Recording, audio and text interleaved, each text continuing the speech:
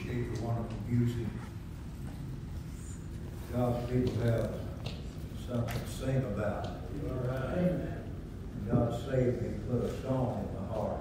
And I love to serenade my God. Amen.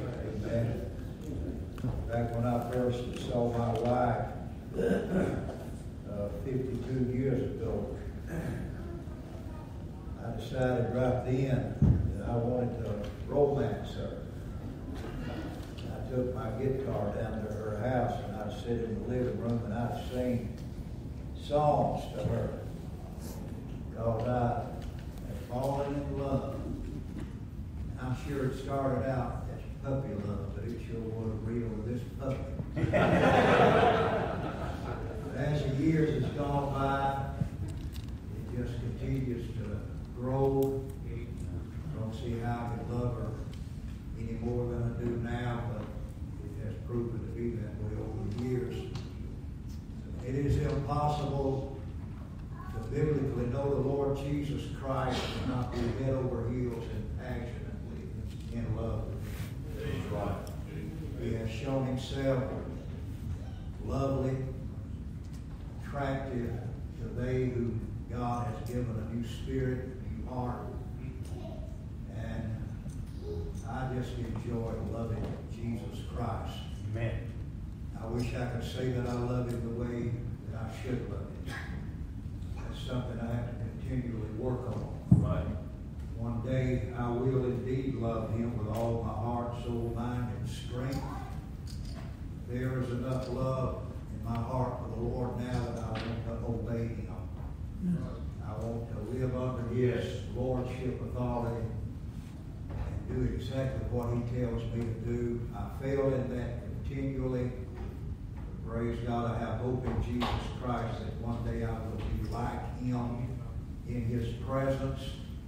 And it's just mind-blowing to me, but the day will come when I will never, ever sin again. Amen. I'll never sin again. And that's my hope, and I praise God for it. I want to invite you to turn with me in your Bible this evening to the Apostle Paul's letter to the saints at Rome. If you would, Romans chapter number 1. And I want to share some thoughts with you here for just a little while here this evening. Romans chapter number 1.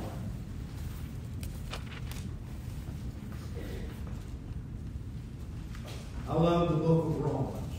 Amen. I believe all of God's people who are acquainted with the Scriptures have a special place in your heart for the Romans epistle. And I'm so grateful for what little bit I know. There's so much yet there that I have not yet reached that level. But I want to. I want to know everything that there is to know from God's Word, about God's Word, from Genesis 1:1 to Revelation 22:21.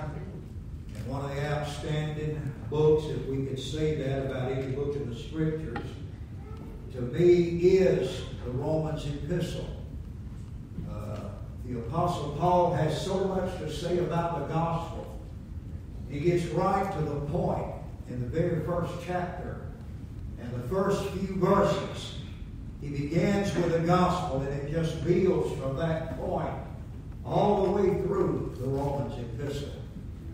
And I strongly believe that any young man or elderly man, whoever it may be, that God may call you to take this journey of the ministry, to be called into the ministry of the preaching of the gospel of the grace of God. I would encourage the people of God, those people, to become as familiar as you can with the Romans epistle, because it is so filled up with the major fundamental doctrines of the Scriptures. Right. And Paul has much to tell us about this Romans epistle. There's never been a man of such revelations as the Apostle Paul. And God revealed the truth to him. He showed to him, first of all, the truth about himself. That Paul was in desperate need of the Lordship of Jesus Christ active in his life. God showed him so much about himself that he was on the wrong path. That he was religious, but he was lost. And he was in desperate need of the Lord Jesus Christ. Paul calls himself the chief sinner. And he understood that if there was ever a man deserving of hell, it was him. That's the way he felt about himself. He did not boast in himself.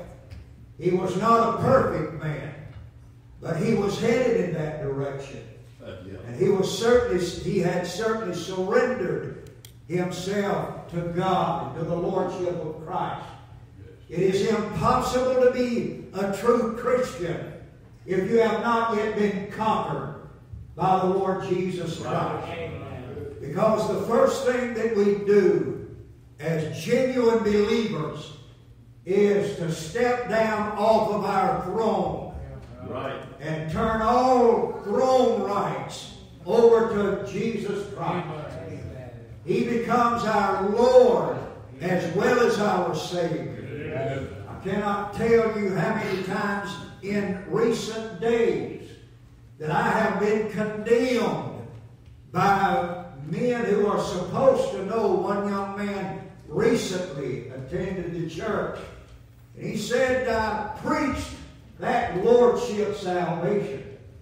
And he said, I just don't believe that's the way it is. But Jesus Christ is not a smorgasbord. No. And we pick over and look at and smell of and examine and think, well, I like this, but I don't like that. I'll take this, but I can't handle that. Right. You either receive the whole Christ or you go to hell when you die. Right. That's the way it is. To as many as received Him, to them gave Him power to become the sons of God, even to them that believe on His name. I don't see anything wrong with Jesus Christ.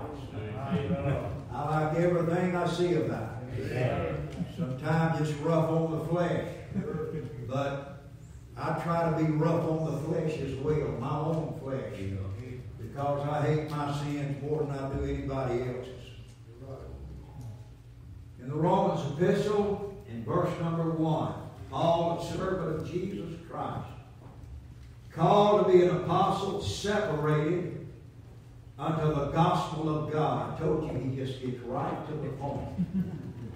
Separated unto the gospel of God. And then here is a parenthetical statement in regard to the gospel of God. He said, which he had promised afore by his prophets in the Holy Scriptures. He said there's nothing new about this. When we speak of the gospel of God, this is not something that God just quickly threw together. Right there, when it looked like Jesus was just going down the tube. We understand that what was happening to Jesus, that God was controlling every event, everything that was going on. As they came to arrest our Lord in the Garden of Gethsemane that night, they were not in control. Our Lord Himself was in control of the situation. They didn't have to hunt Him down. They didn't bring bloodhounds with them and flashlights and everything under the sun to try to find Him, thinking that maybe He would run and hide. He'd be in the bushes somewhere. They brought with them weapons and lanterns and torches, but they were shocked when He just came walking out to meet them there, head on, face to face. And when they told Him who they were looking for, He said, you found Him. He said, I am He. And they didn't have to search for Him. He came out because His hour had come. Yes. And it was time now for Him to do what must be done in order to redeem His people You see, the Father had sent him into the world on a rescue mission. Jesus Christ had come here, having been commissioned with the mission from the Holy Father. He came into this world, born of a virgin. That's a fundamental truth. If you don't believe it, you can't go to heaven when you die. Amen. He was not born in sin. He was not born contrary to the will of God, but according to the will of God. The Father sent him here, and he was not born a sinner. And I believe that. Amen. The biologically impossible. But why did it happen? How in the world Mary said, how can this be? And the angel said, simply by the Word of God. Simply put, he said, because God said it. And that's what accomplishes things. You know why Peter was able to walk on the water? Because Jesus said, come. Amen. That's all it takes. The Word of God. Why would we want to change to something else at this point of human history and try to find something else to bring sinners to himself, whether it be theatrics, entertainment, whatever it might be, something a little bit more simple and a little bit more palatable to the taste? Why would we change? Or as the saying goes, why fix it if it's not broken? Amen? Yes. I still believe that it pleased God through the foolishness of preaching to save them that believe. I do believe that it's not the preacher himself that brings sinners to Christ. We can bring them to the altar, and I'm not against coming to the altar, and I'm not against an altar call unless it gets so filled up with the flesh that it honors man instead of honoring God. And it becomes nothing but man-centered rather than Christ-centered. But I don't have anything against anybody being passionate about sinners being saved. I just believe we ought to do it God's way. Amen. And continue to preach the Bible, the blessed Word of God, and God by His Word quickens sinners. He makes them alive, and He summons them. He draws them. He moves upon them in mighty power, and He causes them to understand their desperate need of the Lord Jesus Christ. Amen. God never has saved any sinner against their will. God gets them willing. As the Word of God is preached, as truth is revealed to them. The only way we can know anything is for God to reveal that to us. And He does it by power. Salvation is still a supernatural work of God. It is of the Lord. And we could no more get out of our sin and the terrible condition that we were bound in as lost people than Jonah could get out of the belly of that great fish without God divinely intervening. He said, salvation is of the Lord. If I get out of this whale's belly, He said, God, you're going to have to get me out. And that's still the way it is when it comes to sinners being saved. And I'd rather have the real McCoy than phony baloney. Amen? I want them to be real. I want them to know the Lord. Jesus Christ was born of a virgin, and He lived without sin in this world. He never did commit a single sinful act. He never had a sinful thought. He never spoke a sinful word. He's the impeccable one, holy, harmless, undefiled, separate from sinners. That's the Lord Jesus Christ. The perfect one. You see, I had to have perfect righteousness. Yes, sir. And you have to have perfect righteousness. Yes. A perfect God won't settle for anything less than perfection. Right. It's got to be pure. It's got to be without flaw, without sin. It must be completely pure and perfect. God won't have anything less than that. Amen. And I could not produce that. I couldn't manufacture that. Every day, I don't have any problems finding something or someone to be critical of. All I got to do is look in the mirror.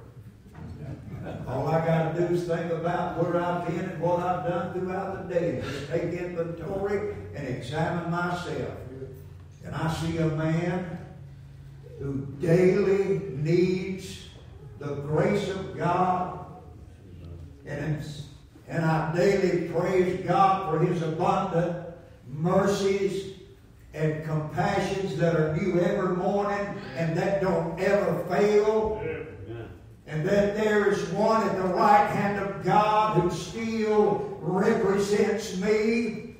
And not only am I saved because His righteousness has been imputed to me, but I continue to be saved because Christ continues to intercede for me and to represent me as my great high priest. Yes.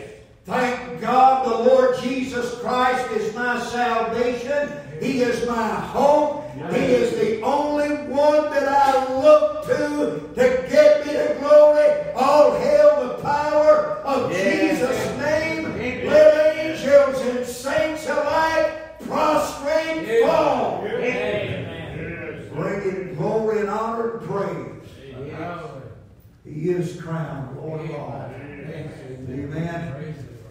This is my Savior. He lived without sin.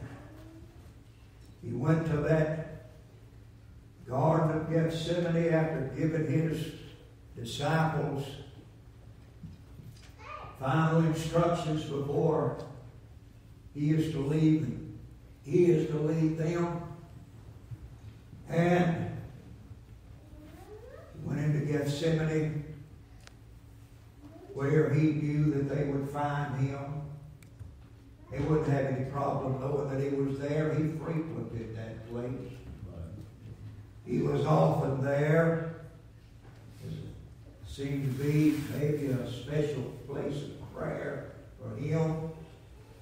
Judas knew where He'd be. Judas had been around Him for about 3 years or so. And he knew what his custom was and his manners was and how where Jesus might be this particular time of the day or night. And so he knew he wouldn't have any problem leading that bloodthirsty mob into Calvary or into Gethsemane, where Jesus would be waiting for them. And so they showed up. They arrested Him. And He did not revile and reject and refuse.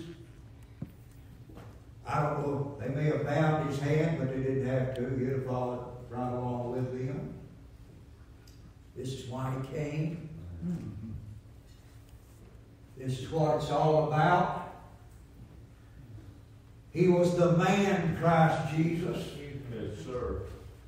As well as God, Christ Jesus. Amen. He had two natures, a divine nature and a human nature. He did not have a sin nature. He was not attracted to sin. He cared not for sin. He hated sin. When it was time to eat, the disciples said, Lord, you're not eating. He said, my meat is to do the will of Him that sent me. And I've come to finish His work. Yes, right. And He's called upon me to do. Lord Jesus was happy and glad and rejoiced in doing the will of the Holy Father. And he was where he was in Gethsemane that night at that appointed time, because there is where the Father wanted him to be. And the man, Jesus Christ, as a human being, he didn't look forward to what was coming to that body of his. Listen, when he suffered, he literally suffered. He was in severe pain. You ever heard anybody talk about having an excruciating headache, excruciating pain? And that word excruciating comes to us from the cross work of our Savior. It means out from the cross. These are the words that are used in the Greek language. Out from the cross. Excruciating. The Lord Jesus Christ, as far as his body, he wasn't looking forward to that. He endured the cross. He endured it. Despising the shame. Listen, God help us as the people of God, the church of the living God, and us men of God. May the Lord help us that this never becomes so common and familiar to us that we lose our joy of the Lord Jesus Christ and what He accomplished and what it took for Him to accomplish. What it cost God to redeem, to rescue, to reconcile us to Himself. Making peace for us how? Through the blood of His cross. The blood of His cross. These are not elementary things we're talking about. These are not things that have become hum. No. If we are walking with God, I believe we ought to stand in the shadow of the cross every day.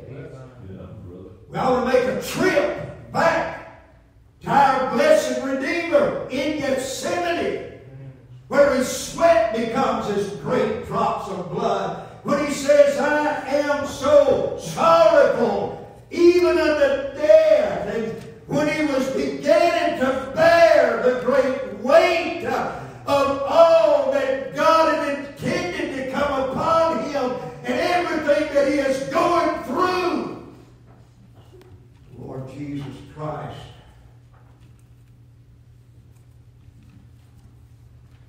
doing what the Father had called Him to do. Father, if it be Thy will, let this cup pass from me.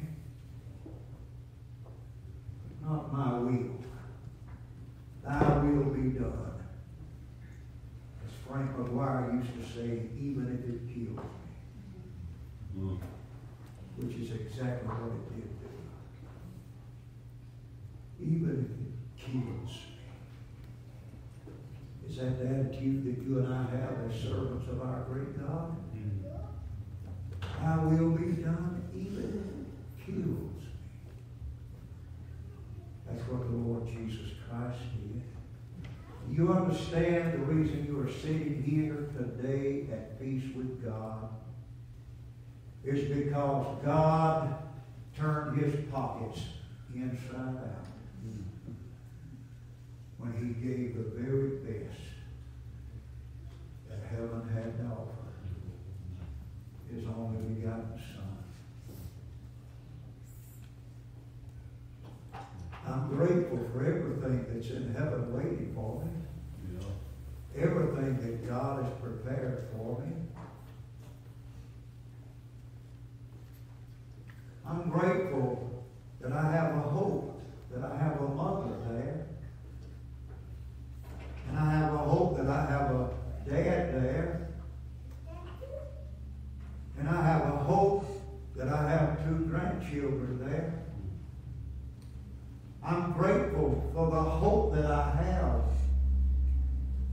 family members that are there.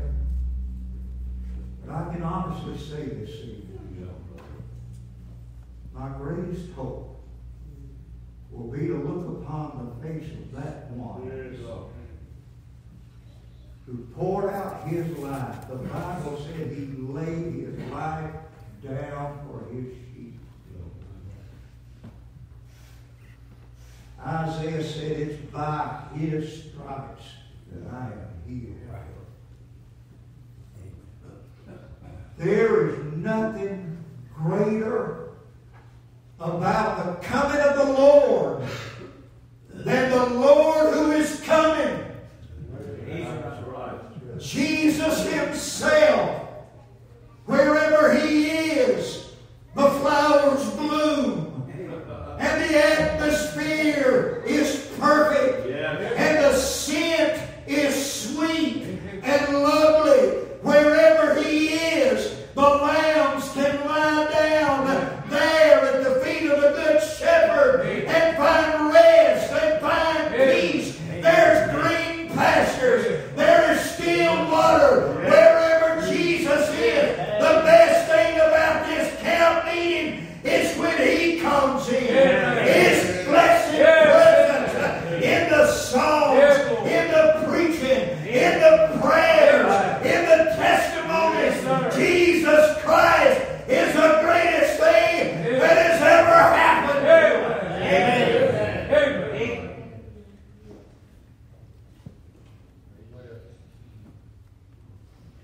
I want to close with this.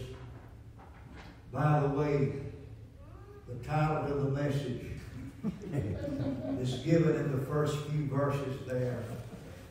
The gospel of God concerning his Son. Amen. The gospel of God concerning his Son. Amen. Jesus Christ is the gospel. Yes. That's right. He's the good news. Jesus Christ and all of his word. That's the good news. I close with this. Years ago, when I first started to school, now, I don't know if I've ever told this to you or not, but I'll tell you. I have. When I first started to school, I found out on day one, that I wasn't going to like that. I've often thought what a great waste it is to sit in a classroom when you could be down on the creek bank or swimming in the creek. But this was when I was in the first grade. I don't remember anything about any kind of kindergartens or anything back then. I don't know. But I was in the first grade at Mountville Elementary School. And we went through that first day. I don't remember anything about what happened in the classroom. This is what I remember. I came, the bell rung, the teachers led us out. We went out into the hall, down the hall, out the front door. There were 3 school buses out there in front of the building. 3 buses. And they were all pointed in the same direction. And so, all I knew, they'd all going by my house. All pointed in the same direction. The one I rode on there was an old ragged bus. And you know how those buses were, they didn't have much as far as shocks.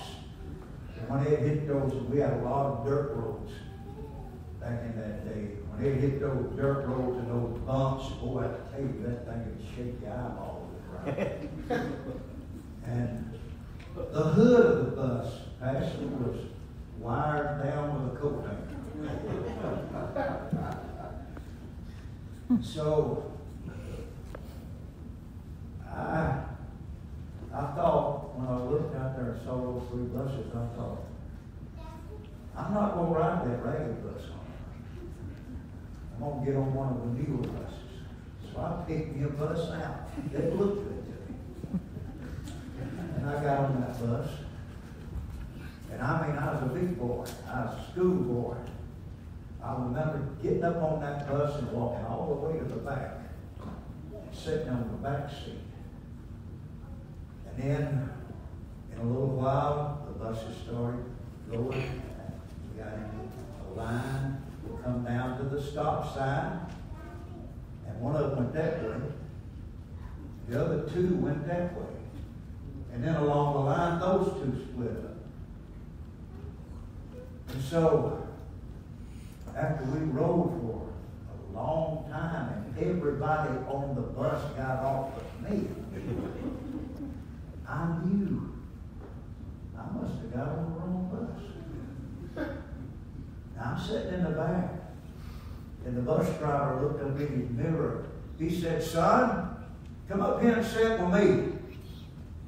And I got up and I went up there where he was. He said, "Sit right there on the front seat." I sat down. He said, "Where do you live?" And I told him. He said, "I live in a little community called Louise." And Louise was named after an old Sheriff Robert Dollar back in the day. And I told him, he said, "Yeah." I said, "I know where that is." And he said, "Just sit right there, you'll be all right." We rode and rode. Finally, we rode up into a churchyard. And there were other buses that come in, and evidently they were swapping passengers and taking this one, taking this one, or whatever. But when we got up in that churchyard, I turned and I looked out the window, and there stood my dad. And I knew then that he had come looking for me. I come down off the bus, and I went running to him. I'm just a little bitty guy.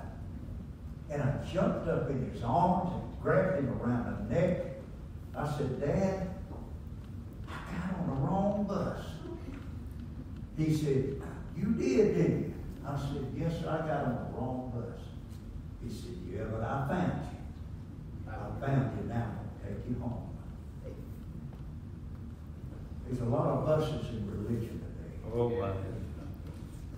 And they all may be pointed toward where you think they're going.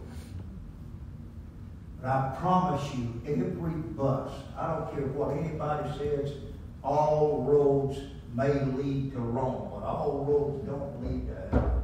Amen. Your only hope is going to be Jesus Christ. Right. Not your feelings, not the way things may look. You may see some buses that look a whole lot better than the old rattle traps. But I encourage you, do not swap off something that is working for something that may look better to you. Your only hope is Jesus Christ. And if God ever regenerates you, if He ever quickens you by His great and mighty power, Jesus is going to look mighty good. Amen. Amen. You won't ever see anything so wonderful. Amen. Saved by the blood of the crucified one. Amen. Hallelujah. Isn't it good to be saved? Yes.